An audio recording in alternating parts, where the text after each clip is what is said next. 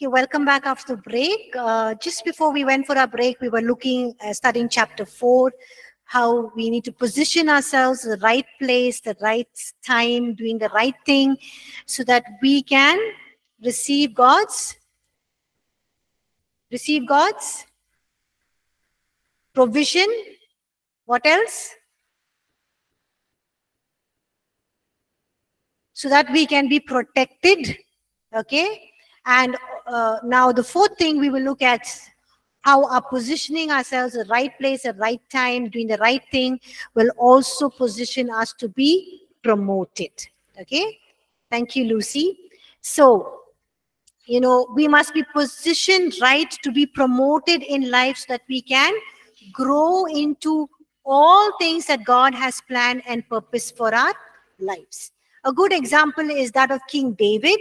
Now we know that King David, most of his life, he lived in the caves, right? He lived in the wilderness, in the forest, because King Saul was chasing him to kill him.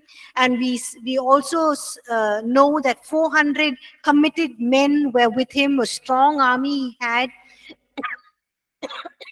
Sorry. So when King Saul died, we see that, we read in 2 Samuel chapter 2, verses 1 to 4, David asked God, what should I do now? Should I go to the cities of Judah? Because David knew that he's a king. He's not been anointed king. Now King Saul is dead. Time for him to become king. So he asked God, can I go to and move to city life? Okay. And what does God say? He says, okay, go. And God sends him to Hebron. And when he goes to Hebron, the people of Judah make David as king. Now, what would have happened if David would have said, I'm happy here living in the forest, like Jungle Book, jumping trees, enjoying myself here, and I have 40 men, their wives, their children. We're a happy family. We made a good, place for ourselves in this jungle, in this wilderness. We are happy here. I like this cave kind of life. I don't want to be made king. Would he be promoted to the position of a king? No. Right? He would never be promoted to his position as a king. He would have died living in the caves for the rest of his life with his 400 men. But we see that David moved from the caves to the city life. And as soon as he moved, he was promoted and became the king of Judah. And then the rest of Israel also made him king. Okay. So we need to be the right place, the right time, doing the right thing so that we can also receive promotion. And then finally, we need to be positioned to be in the current move of God. Okay. Now, God hasn't stopped working. God is still unfolding his plan and purposes on the earth. He's moving on with his program. But for some reason, we get stuck with God's previous move or the old move of God. We don't want to progress. We don't want to go ahead. We don't want to see what new things God is doing and move in the timing and the plan and the program or what God is doing today and now in our season. Yes, there is definitely what God has done in the past. That is history. That's our foundation. We learn things about God, but we need to move on with God, what God is doing today in the church, in the world around. Okay, so let's look at a few examples. Numbers chapter 21, verses 5 to 9. We see here that, the people of Israel, they grumbled and murmured against God, and God sent venomous snakes or serpents that bit them and they died. And the people cried out to God. And what did God tell Moses to do? He tells him to make a bronze serpent and put it on a pole, and all who are bitten by the snakes or serpents, when they look up to that bronze serpent, they will be healed. Okay, so that was God's plan for that moment when he wanted to rescue them. But what happens, we read 100 years later in 2 Kings chapter 18, we see that this people of Israel had made this bronze serpent as an idol, and they were worshipping it as an idol. They got so locked into that fact that, the serpent saved them. This is what God did in a certain time, in a certain way. But God has stopped. He didn't say make this serpent, make it as an idol and worship it. God has moved on. But the people were so locked into the past move of God, the past work of God, and therefore this became a idol, and it became a hindrance from them to worship God Himself. Okay, look at another example. Moses. When the people were journeying in the wilderness, the people cried out to God for water. And what did God tell Moses? Take your staff or your stick and strike the rock. So when Moses struck the rock, what came out? Water. Okay. There was another instance when the people grumbled and cried out to God for water. And what did God tell Moses? He told him, speak to the rock. Speak to the rock. Second time it was speak to the rock. But what did Moses do? He was so angry with the people. He took his staff and he hit it twice. Okay. He struck the rock twice. And because he was so agitated, he was so angry. And what happens? God was so displeased and He was so angry with Moses. And because of that, God said, because you disobeyed me, you will not enter the promised land. Okay. He failed to do what God wanted him to do at that moment, in that place, in that time. He followed in the previous instructions of God. When God told him, strike the rock, this time God said, speak to the rock. But he did not follow God's instruction. He did not do what God wanted him to do at the particular time. And we see that he failed and he lost out on his portion of God's plan and purpose. He could not enter the promised land. So you see the consequences. You see how serious it is when we step away from what God wants us to do and the way He wants us to do and the things He wants us to do in our lives. Okay. Another example we see here in the publication is John chapter 1 verses 36 and 37. Now John the Baptist was the one who declared that Jesus is the Messiah. He says, behold, the Lamb of God, and who takes away the sins of the world. Okay. And we see that soon after he says this, two of John's own disciples, what do? They follow Jesus. Okay. But they don't say, hey, we are baptized by John the Baptist. We are born a Baptist. We will continue to be a Baptist. We will die as a Baptist. Okay. They didn't go running behind John the Baptist. But when John the Baptist said, this is the Messiah, what did they do? They immediately left John and they became a disciple of Jesus. So you see that they moved in the current move of God. They saw John as somebody who was pointing to the Messiah, something they can follow for a certain period. But when they saw the Messiah, they moved to the current move of God and they started moving and they started following Jesus. They positioned themselves at the right place in the right time and they were doing the right things. Okay. So it's important for us to position ourselves, okay, if we want to experience God's provision, protection, promotion, and also if we want to be in the current move of God. Okay. If God is saying that the current move He has for the church today is doing great signs, miracles, and wonders, and we are saying, no, God, it's time for us to preach the gospel, not signs, miracles, and wonders. We are not in the current move of God. We will miss out on what God is doing in and through the church, in and through our lives, and God's current move in the world today. Okay. Now, we will look at things to keep in mind even as we position ourselves. Okay, what are some of the things we need to keep in mind even as we position ourselves? The first thing is be willing to let go.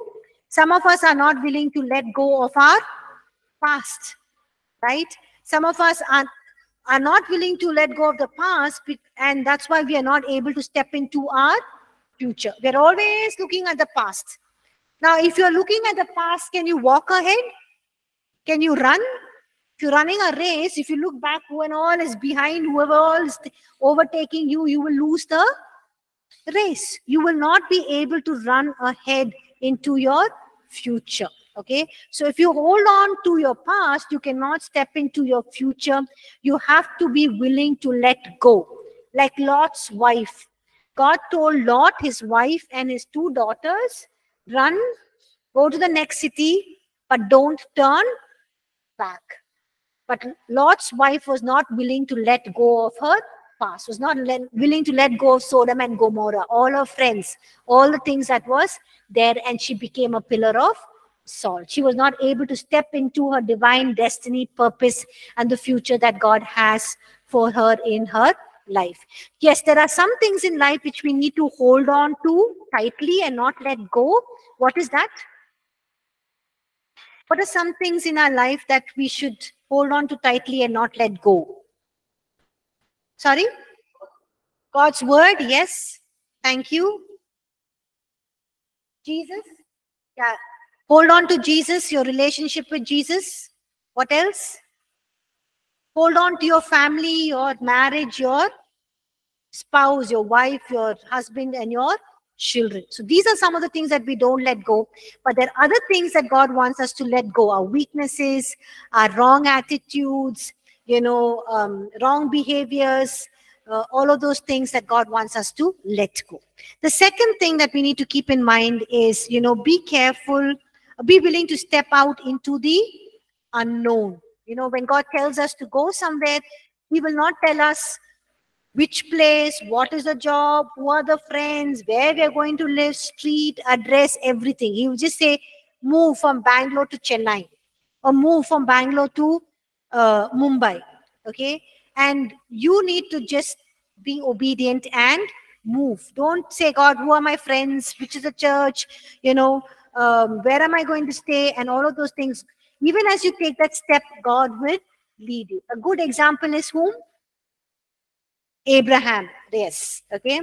The third thing is, be careful how you enter and how you leave. How you leave determines how you enter. It's very, very important. Now, for example, imagine that you are in, working in a job in Bangalore, and God tells you, I want you to move to Mumbai. Okay. So you're waiting for the last day. Last day, you're saying, I'm going to give my boss nicely. All these 5 years, he has made my life miserable. This colleague, that person, this person, going to give them nicely. So the last day, you prepare everything, you meet them, you give them nicely. And then you are happy and you're going to go to Mumbai for your job. But even as you do that, your exit has not been, your leaving has not been good. The way you are entering is also not going to be good. You're going to enter with a lot of bitterness, hatred, and anger. Now imagine God is, after 2-3 years, God is saying, go back to Bangalore. You'll have to face the same people, maybe in your church, your family, your neighborhood, so be very, very careful. Okay. The way you live, the way you leave determines the way you enter. And if you're going to mess up things, you're going to carry that mess along with you into the place that you are going to enter.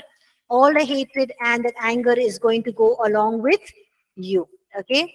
So be careful how you enter and how you leave, how you exit, and how you enter. Okay. Be open to change. Okay. When God takes you into something new, there will always be change. Don't say, that was good, what I did in the past was good, how I lived there was good, everything was nice. Now we need to accommodate change. We need to reposition ourselves. We need to do things differently, and God will give us the grace and the strength. Okay. Before you make the move, prepare for it. Before God takes you to the next season of life, He repositions you somewhere else. You need to prepare for yourself. Prepare where you're going, what you're doing, what job, which church you'll have to join. Sorry. Look for all of these things and prepare for the change. Okay. And God will at all times use the actions. God will at times He will use the actions of others to position you. Okay. God can get people to speak into your lives. God can take you to a church where people can help you, get a good place to live, and all of those things. So God can use the actions of other people to position you in the right place, the right time, and doing the right things. It can be even your family, your pastor, your mentors, your teachers, whoever. Okay. The next one is be strategic, don't wander aimlessly. Okay, so when we look at our lives, we need to see as everything as connected. Remember I said, when God places us somewhere, we need to know that He has placed us here for a specific reason, that is to build His kingdom. So look at everything with a sense of purpose, reason, meaning, to enhance and to build God's kingdom. Okay, and the next one is, God is greater than our mistakes. He can reposition you to do His will. Okay, for example, Moses, he realized that he was supposed to deliver his people out of Egypt. So what did he do? He took matter into his own hands. He killed an Egyptian, but he had to run away. It took him 40 years for the next Pharaoh to die and for him to come back to Egypt. So even though he made a mistake, God is greater than our mistakes. He can reposition us and help us to fulfill His plan and purpose. Another example is Jonah. Jonah, God told him to go to Nineveh, but he ran away to Tarshish. Okay, and he got caught in the middle of a big storm. And in the middle of the big storm, he was swallowed by a big fish. And then he says, God, not my will, but your will be done. Okay, he says, God, whatever you want me to do, I will do. Okay, so then God takes him back to Nineveh. Okay, so sometimes we make mistakes. There's nobody who does not make mistakes. We all make mistakes. But yet sometimes we make choices and we decide on things. Okay, but we need to know that even when we make a wrong move, a wrong decision, a wrong choice, we can reposition ourselves by going back to God, asking for forgiveness, and ask Him to show us where He wants us to be, what He wants us to do. And when we come back and reposition ourselves at in the right place, do the right thing at the right time, God can use our mistakes to bring about and fulfill His plan and purpose for our lives. Okay, so that is chapter 4, about how we need to position ourselves so that right in the right place, the right time, doing the right things, so that God can fulfill His plan and His purpose for our lives. Okay, anyone has any questions? Anyone has any questions?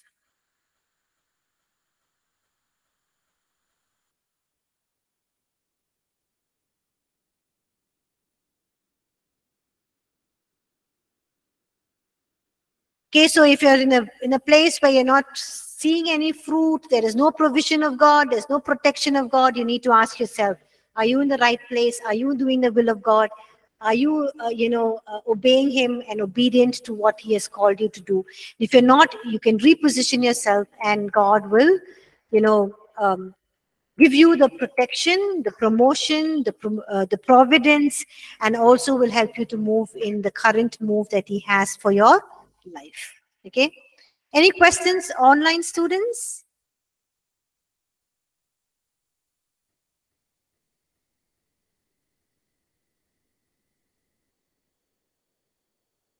Any questions, online students?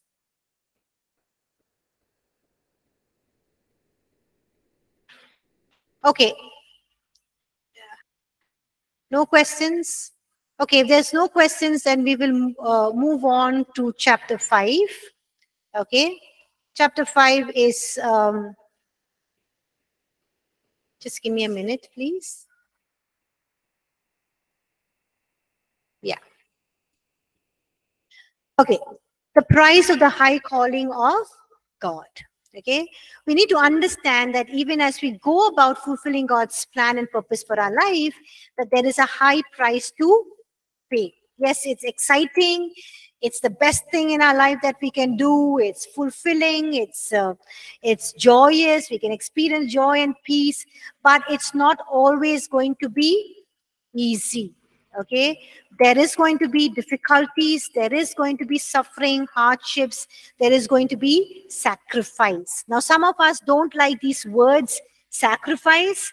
We don't like suffering, we don't like hardships, but when God calls us, there is going to be a certain amount of suffering, sacrifice that we would go through if we need to fulfill His plan and purpose for our lives. Okay, so there is a place for and a time for suffering and sacrifice, and our life will not be devoid of these things. Even as we fulfill God's plan and purpose for our lives, it will cost us something. Okay, look at Luke chapter 14 verse 27. Can somebody read that, please? Luke 14:27. And whoever does not bear his cross and come after me cannot be my disciple. Amen. So if you have to be a disciple of Jesus, what should you do? You have to bear His cross. What is the one thing that you have to bear even as you follow Jesus? The cross. Okay, you have to take up your cross, and you have to take it up once in a year, once in a lifetime, once in every season. No, you have to take it up daily. Okay, every day of our lives as disciples of Jesus Christ involves carrying our cross. Okay, and carrying the cross, is, what does cross denote? What does cross denote? What does cross mean? The cross means three things. It's a place of suffering, it's a place of separation, and it's a place of sacrifice. So when Jesus died on the cross, it was not something very easy for Him. It was a place of suffering where He took on the sins of the entire world. It was a place of separation. Immediately after He took on the sins of the whole world, His Father separated from Him. His Father forsook Him because He was a sin burden bearer. And it was also a place of sacrifice. Jesus made the full, sufficient, perfect sacrifice for our sins on the cross. Okay, so let's look at Galatians chapter 6 verse 14. Can somebody read that, please? But God forbid that I should boast except in the cross of our Lord Jesus Christ, by whom the world has been crucified to me, and I to the world. So the entrance of the cross into our lives, what does it do? It separates us from the world. We are living in the world, but we are crucified to it, which means we are dead to the world. What does it mean, being dead to the world? It means that the things of the world no longer attract us anymore. The things of the world is no longer our desire. Okay, why? Because the cross has come into our lives, and because the cross is part of our lives, we are separated.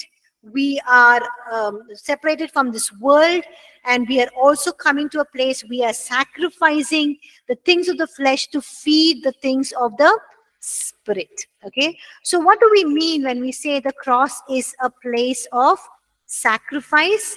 When we say the cross is a place of sacrifice, we mean two things. It means giving up something that you have a right to. You have a right to do something, but you are giving it up. So Paul says, I can do all things are permissible for me, but I don't do all things. Why? Because if I do those things, it's going to be a hindrance to others. So the place of sacrifice means two things. It can mean giving up something you have a right to. It also means taking on something that you don't have to do. Two things. Giving up something that you have a right to, and also means taking on something that you don't have to. So look at an example of Paul's life in Philippians chapter 3. Okay, Philippians chapter 3 verse 7. Can somebody read that? But what things were gained to me, these I have counted loss for Christ. Yes. So Paul is saying, whatever things are a gain to me, that means I could have become a great scholar. I could have become the next Gamaliel, who is the greatest scholar, the teacher of that time. You know, I could have been the greatest Pharisee in my town. I could have done a lot of things, but he says, I gave them all up. Okay. I gave them all up so that I can lay my life down for the cause of Christ. Okay. So he gave up his right to be a great scholar, a great teacher, a great Pharisee, everyone to look on to himself as a great Pharisee, a learned man. He gave up that right to it, and he took on something. He took on what? He took on God's call for his life. And what was God's call for his life? What was God's call for Paul's life? Huh? Teaching the gospel to the Gentiles. And also God said that his life is not going to be easy. It's going to be a lot of persecution and hardships and sacrifice and difficulty. So look at Paul. He's saying, I'm giving up all of these things so that I can take on what God has for me. Okay. Look at what Jesus says in John chapter 12, verses 24 to 26. Most assuredly, I say to you, unless a grain of wheat falls into the ground and dies, it remains alone. But if it dies, it produces much grain. He who loves his life will lose it, and he who hates his life in this world will keep it for eternal life. If anyone serves me, let him follow me, and where I am, there my servant will be also. If anyone serves me, him my Father will honor. Amen. Thank you. So here what is it saying is, if we live a self-centered life, like a grain of wheat, that says, you know, I want to contain everything within myself. I want to remain alone. What will happen to that grain of wheat? It will just be a grain of wheat. But if that grain of wheat is willing to die, which means if it's willing to fall to the ground and die, what will happen? It will become a plant and will give forth or bring forth many fruit or many more grain, which will help benefit other people. So Jesus said that if you're willing to take up your cross, or you're willing to die to the things of the world, you're willing to die for your own fleshly desires, you're willing to take up your cross and follow me, then you will bear much fruit. So if you want to be fruitful in your life, if you want to bear fruit, if you want promotion, if you want to do great things in life, the pathway for fruitfulness is always death. What is the pathway to fruitfulness and promotion and growth? Is always death. Okay. So if you want to move from glory to glory, you have to die to the things of this world. You have to die to the pleasures of this world, the passions of this world, and to your own will. Every time you die, you're getting ready for what? When Jesus died, what happened to him? What happened after Jesus died? He resurrected. Thank you, Sister Gertrude. He resurrected, right? Every time you die, you're getting ready for resurrection. We all want resurrection because that resurrection is glorious, you know, happy, and it is glamorous. Everybody knows about it, but we don't want to die. We're saying, God, give me the resurrection power so that I can do all things, so that I can be mighty for you. But God is saying, first die to yourself, die to your wrong attitudes, die to your weaknesses, your selfish motives. Only then when you die can there be resurrection. So every time we die to ourselves, we are preparing to bear much fruit. Okay. Every time you and I make sacrifices is going to lead to greater fruitfulness for the kingdom of God. Okay. Now, even as we talk about sacrifices, we need to understand that there are two kinds of sacrifices. There are daily sacrifices and there are life sacrifices. Okay. So daily sacrifices means what we make every day. Okay. So you're saying that, hey, in my life, I've never woken up at 5 o'clock, but here in Bible college, I have to wake up at 5 o'clock, so that we can have prayer time. Okay. So it's a daily sacrifice that you are making. And this daily sacrifice is a sacrifice that is building up your spirit man. Every day getting up in the morning, reading a Bible, praying, having a prayer together in the hostel is building up your spirit man. Okay. Some of you can say, hey, I've never fasted and prayed. Here in Bible college, we have to fast and pray. But that is actually building up your spirit man. You're sowing into your spirit man. You're putting into your account, and God is going to reward you. God is going to raise you up. God is going to build up the spiritual things and activate the gifts so that you can be used mightily. Okay. There are times when in daily life we are willing to not lie, steal, cheat. Some of you in your workplace, your boss calls you, tells you to write a wrong report, write the wrong numbers, say the wrong things, do the wrong things, and you say, this is against my lifestyle, my kingdom culture. I belong to a culture where I can't lie, steal, bribe, do things that are wrong. And what will happen? It's a daily sacrifice. Every day your boss is not going to treat you nicely. He's going to be angry with you because you are not doing the bad things or the wrong things that he's asking you to do. You might not get a promotion. You might not get a pay increase. But God is seeing what daily sacrifices that you are making. And He's going to be faithful to reward you. Or in your work culture, where people are pulling down everybody because they want to rise up. Okay. And you are also doing the same thing. It's not a daily sacrifice that you are making. Or you're living like the people of this world in the way they dress, in the way they talk, in the way they behave, and gossiping and backbiting. You're living like the world in your workplace, in your neighborhood, in the church. It's sad.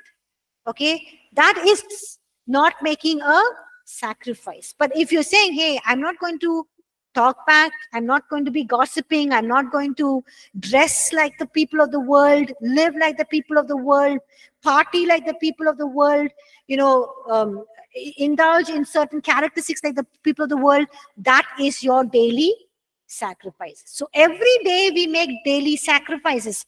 Choose to, if somebody does evil to us, whether we need to do evil back to them or respond in a positive way. Somebody talks rudely to us, we forgive them, talk nicely to them.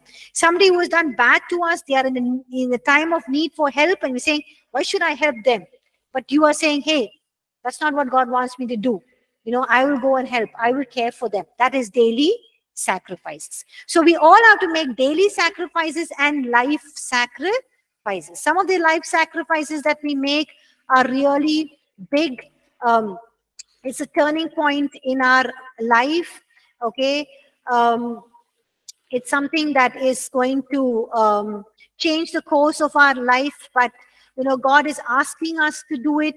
We need to be faithful and sincere. It can be leaving your place and going to another place, leaving one job, going to another job. It could also be moving from one country to another. It can be leaving your job and going into full-time ministry. Whatever it is, that is your life sacrifices. It's not happen daily, but once in a season, once in your life, but a huge choices that you're going to make. Or you're in love with somebody, they're not a believer, and you know that you shouldn't be marrying them, you're leaving that is a life sacrifice, and you're willing to take on, marry the right person that God has for your life. Okay, so look at what 1 Corinthians chapter 9 verse 24 to 27 says. Can somebody read that, please? Do you not know that those who run in a race all run, but one receives the prize? Run in such a way that you may obtain it. And everyone who competes for the prize is temperate in all things. Now, they do it to obtain a perishable crown, but we for an imperishable crown. Therefore I run thus, not with uncertainty. Thus I fight, not as one who beats the air, but I discipline my body and bring it to subjection, lest when I have preached to others, I myself should become disqualified. Amen. Thank you. So here Paul is comparing our race of life to a running race, or he's comparing our lives to an athlete. An athlete, or those who want to become good cricketers, footballers, gymnasts, whatever, we see that they are willing to give up on so many things in life. It's practice, practice, practice, practice all the time. Okay, they give up entertainment, partying, drinking, even certain kind of foods. They eat the right kind of foods, the right kind of diet they are in, and they're practicing, and sometimes even staying away from family and all of those things, because they want to take part in a race and they want to win a prize. They want to win a crown that is perishable. So Paul is saying, hey, for an earthly race, just to win a prize, when these athletes are doing so much, to get into the cricket team, to get in the football team, to be the best football player, to be the best athlete, to win the race, when they are going through so much of discipline, how much more discipline should you and I be, even as we are running the race of life? Okay, we need to persevere, we need to endure, because even as we finish this race, it's not about who comes in the race of life. It's not who comes first, second, and third. But it's all who finish the race are going to get an crown that is imperishable. Okay. So he's saying that, so I run and I beat my body and take care of my body, and I discipline my body so that I cannot be disqualified in the race of life. Okay. So when we make these sacrifices, daily sacrifices, we need to remember that we need to be disciplined, okay? Because we're going to get a crown that is imperishable, okay?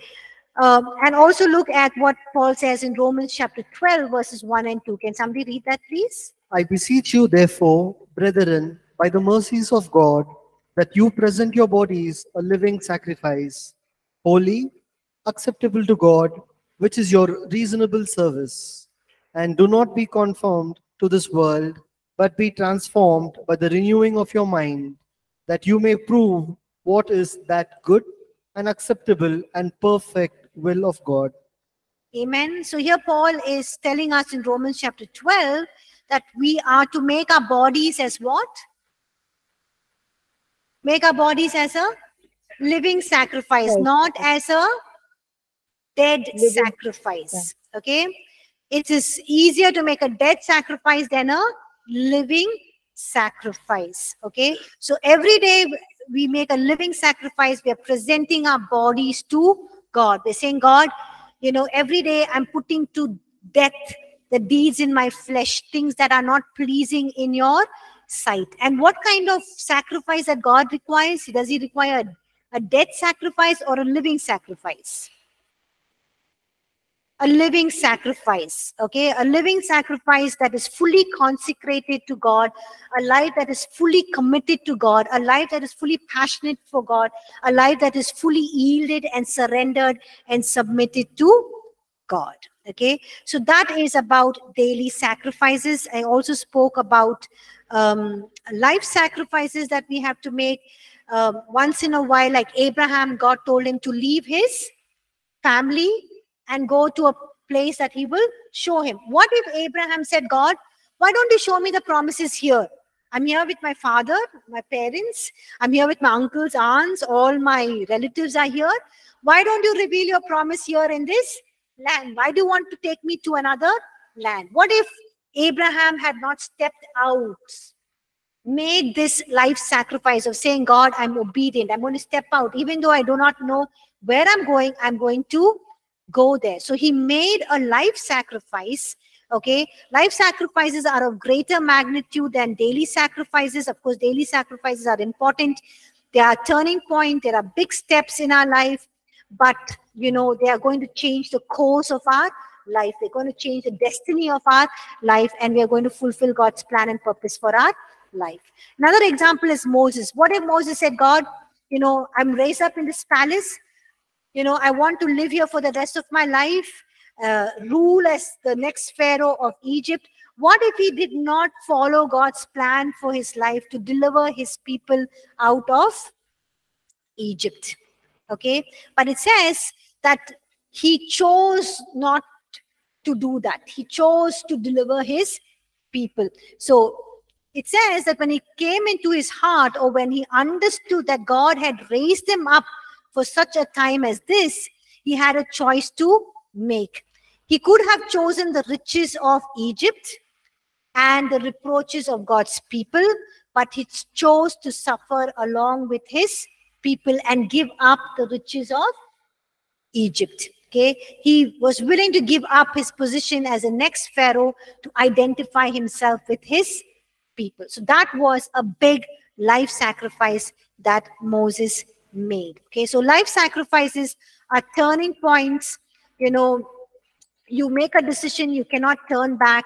Those decisions drastically alter your life, and God will bring you to some of those turning points in your life, and he will give you the grace and the strength to do what requires to do in that season, and even as you take that move. Okay, there are numerous examples of life sacrifices, like the missionaries, Hudson Taylor, William Carey, David Livingston, so many of them. You can see all of them in the Bible College. All of their life examples are, the wall hangings are there. So these people have made great life sacrifices. Now, there is also a spirit-led sacrifices versus a fleshly sacrifices. Okay, spirit-led sacrifices versus fleshly sacrifices. Now, sometimes we can say, hey, we can go around telling people, I had a good job, I gave up my job, I was earning so much for the sake of the gospel. I'm here preaching the gospel and teaching the gospel, and everyone will think, oh wow, what a great person, gave up such a good job, great money, and just going and serving God. But if you really look into this person's life, this person, when they were working, they would get up at 5:30, go for their job, work late hours. But now they are in ministry, they wake up at 10:30 because they think, hey, people are free only at 10:30. Only after that I can go and preach. Aram say, easily take it, go, just meet one or two people. And they say, we gave up everything for the sake of the gospel. Now that is fleshly sacrifice. Okay, that is not spirit-led sacrifice. Or you're saying, hey, I came to Bible college. Maybe you've come to Bible college because you had nowhere else to go, or no one else was taking you into any other college, and you say the last resort was, hey, APC took me, so I've come, gave up everything, I've come into a Bible college. That is a fleshly sacrifice. But if you're here and saying, it's difficult for me, I'm finding it difficult to study, to understand English, to, go through this discipline of Bible college, but I'm here because God wants me to, that is a spirit-led sacrifice. Now, how do we know whether it's a fleshly sacrifice or a spirit-led sacrifice? You can see the fruits. If you are bearing fruit, then it is a sacrifice. You are in the right place, the right time, doing the right thing. It's a spirit-led sacrifice that God is pleased with, and He is helping you bear fruit. You can see people's lives change. You can see growth. You can see promotion. But if you're not able to see fruit, if you're not able to see growth, if you're not able to see promotion, then, it is a fleshly sacrifice. And what do you do at that time? You go to God, you ask for forgiveness, you repent, and then you ask God, God, help me to refocus and realign myself to come back into the place and the purpose that you have for me. And when you do that, you will see fruit. So one way to know whether you are bearing fruit, one way to know whether you are making a fleshly sacrifice versus a spirit-led sacrifice is to see whether you're bearing fruit. Okay. So some things we need to keep in mind is the price that God wants you to pay is not the same as the price God is calling someone else to pay. Okay. So sometimes when you are, working hard, there is a higher price that you are called to pay. Some other people in the same field will not be paying that same greater price, or they will not be making the same greater sacrifice. Okay. And don't compare your life with them, saying, God is partial. Look at that pastor. Everything is so easy for him. Look at me. I have to walk. I don't even have a bike. I don't even have a cycle. That pastor has a car. He's enjoying himself.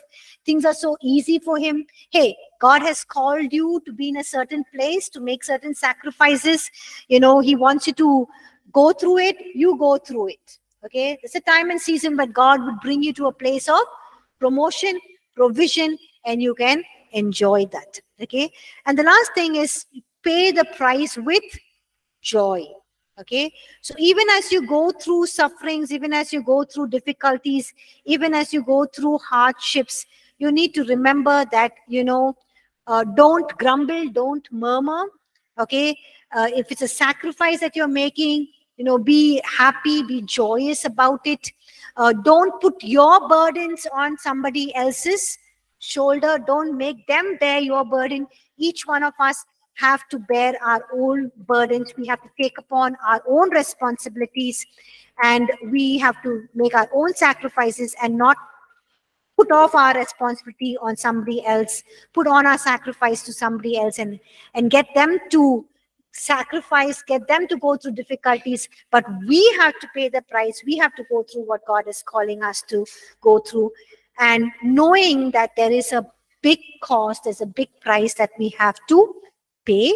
But it's not all suffering, it's not all hardship, it's not all sacrifice, but there is also reward. Even in the midst of suffering, even in the midst of sacrifice, even in the midst of hardships and difficulties, we are going to enjoy God's glory. We're going to see his provision. We're going to experience his joy, peace, and we're going to experience his breakthrough. And that is going to be so great, so much greater than all the hardships and all the difficulties. It's like when a mother gives birth to a child, she would have gone through immense difficulties and pains and sacrifices the last 9 months. The last moments when she's giving birth to the child is very, very painful. But once she sees the child, she's not going to say, my gosh, you gave me so much of trouble, 9 months. I didn't do this, I didn't do that. I gave up my entire life. What is a mother going to do? Just take that baby into the arms and just forget every pain and suffering that they have gone through. So the fruit that we are going to bear is a lasting fruit, is eternal, is going to extend God's kingdom, is going to benefit the lives of others.